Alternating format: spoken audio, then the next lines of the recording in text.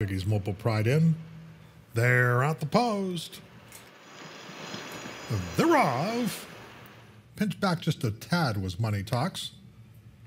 For the early lead, both Fiery Executive and Stand 'Em Up into their outside, the favorite Figgy's Mobile Pride as they run to the 7/8 pole, and Stand 'Em Up comes on in the center for Patrick Husbands to lead them through the turn. Now Figgy's Mobile Pride takes over the lead.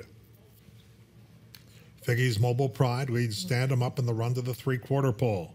Outrun the Rain comes on in third position. Saving ground through that first turn was Fiery Executive. Then we have the red-capped Man Cave, followed by Money Talks and two more to Bold and Golden. Then La Nina del Valle, who has a 2-beaten Bandamba, and last of them all is Hope for Fame, who's 10 lengths off the lead midpoint of this Woodbine backstretch. Figgy's Mobile Pride, the favorites in front by a long neck. Stand 'Em Up, right there in second and at the rail. Down to the inside is Fiery Executive, who lacks some running room. Then we have Money Talks. The Money Talks outside is Outrun the Rain. Commencing a run at the 3/8 pole is Man Cave. Man Cave is 3 lengths off the lead, but travels quite well. And they come to the quarter pole. Figgy's Mobile Pride. Down to the inside is Stand 'Em Up. Man Cave continues to pick them up on the outside.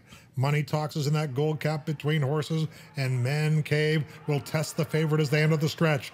Figgy's Mobile Pride, Man Cave, and Jesse Campbell on the outside, and they're going at it tooth and nail with 1/16 to go, and Man Cave, patiently handled, has taken the lead and pulls away at the end. Man Cave to win it. Figgy's Mobile Pride will hold for second, with Money Talks third. Close for fourth, maybe Bandamba over La Nina del Valle.